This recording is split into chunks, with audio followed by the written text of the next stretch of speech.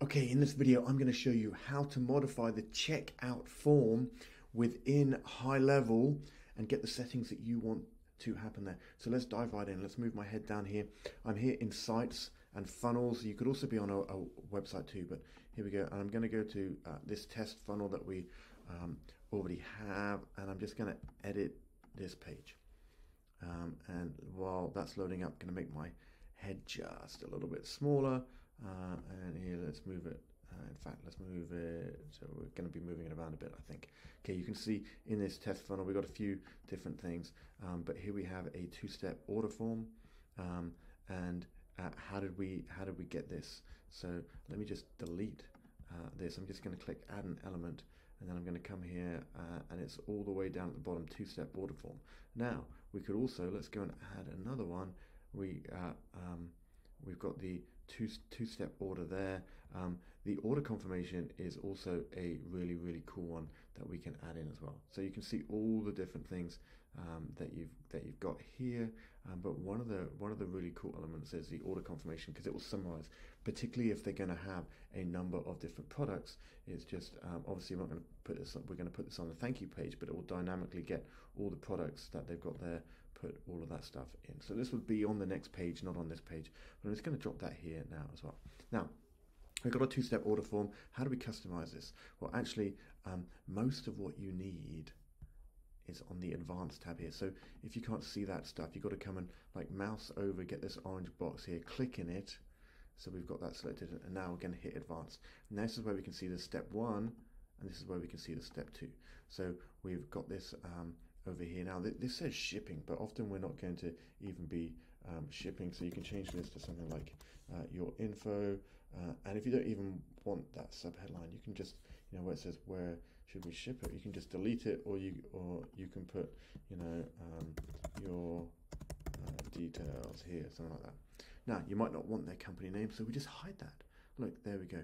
Now look, shipping address, particularly if this is a digital product, we might not want that. So let's just turn that off.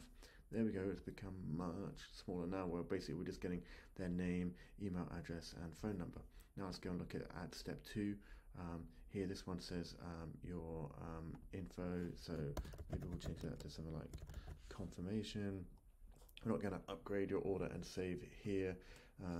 So we're going to put order details. There we go. And this one is edit your info, so they can basically go back. Now this bit frustrates me here. There's an item and amount don't have capitals, so I find that a bit frustrating when everything else does. So I like to come in here and just do that. Then they complete the order, and boom, that's how they do it. If you've got an order bump, you would enable that, and you would need to have some products added. I haven't got any products added, so that bit's not going to work. But that's where we do that. If you need to enable postal code or anything like that, that's down here. If you're using sticky contacts, so it's to carry stuff forward, particularly if you've passed info on, you can do all of that. So this is where you can then do that. Now, order confirmation, again, remember this will be on your thank you page. And how do we get our thank you page? Because sales action, what do we want when they complete this? Go to the next step. So this will be on the next step, but you could have different steps or URLs. Where do you want them to go when they hit this button and it whirs through and it works? So here again, we can come to advanced. Now, do you remember that we didn't have shipping details? So we don't want to show shipping details. So we're going to hide that, for example. That would be there. So you can customize this a bit as well and put that on that page. Now, obviously, don't forget to save it. Now, once this is all saved, because what we haven't done is, the actual products that you're going to have here. So I'm just going to come back to the funnel here.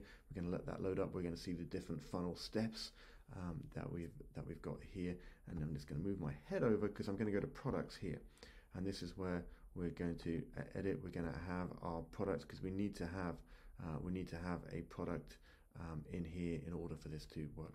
So if you don't have products, then you're going to come in here. You're going to add products, and so this is where you add your products. So if you're not seeing anything for people to buy, when you're in the actual funnel step, it's because you've got to add the products here, and you don't just add them in the funnel. Let's say you've got multiple steps here. You've got to add the products specifically on the step that they're going to be checking them out. So if you've got a few other steps here and a few other steps here, you've got to come to the actual page and add the products here. This is something that people miss. They've added them to a different step and then wonder why they're not here. And then you can test this. Once it's all done, don't forget you can test it. You can come to settings, and in settings here, assuming you've got Stripe connected. Now I don't have Stripe connected here. There is, I can't remember which side it's on. It's either on this side or this side. There is one saying go into test mode or live, and you can toggle that on, put it in test mode, and then you'll be able to use a credit card that is 4, and then just keep going ones until it fills out however many it is. Then you need to use, it's going to give you a expiry date, so you need to use something in the future, and then any old CVC number you can put, but you've got to have, it won't work if this isn't a future date, and number 4 at the beginning, then just fill the whole credit card with ones. And you can use that for a test card when you're on test mode. And now don't forget, once you've tested it, once it all works, revert back from test mode and put it live. Otherwise you're not going to get any sales. So that is how you can modify the details, modify everything you need for that checkout form for your 2-step checkout. Now, if this is useful, please smash that like button, drop a comment, share this. That would be awesome. And if you're not part of the Profit Pact, then head over here, the Profit Pact. Don't forget the word the Profit Pact. We are giving you free. This is all free. No scams, no upsells, no tricks. All free. So if you're not on HighLevel, come grab this. If you want to build and scale your own SaaS business, if you're on HighLevel and thinking of upgrading, come grab this. Either way, come and get in our free Facebook group. We've got free training. Scroll through here. This is the most comprehensive training, courses, support that you will get on the planet to build and scale your own SaaS business. It's all for free. We give it away to you guys. So come grab it. We would love to have you as part of this. Thank you for watching, and as always, have an awesome day.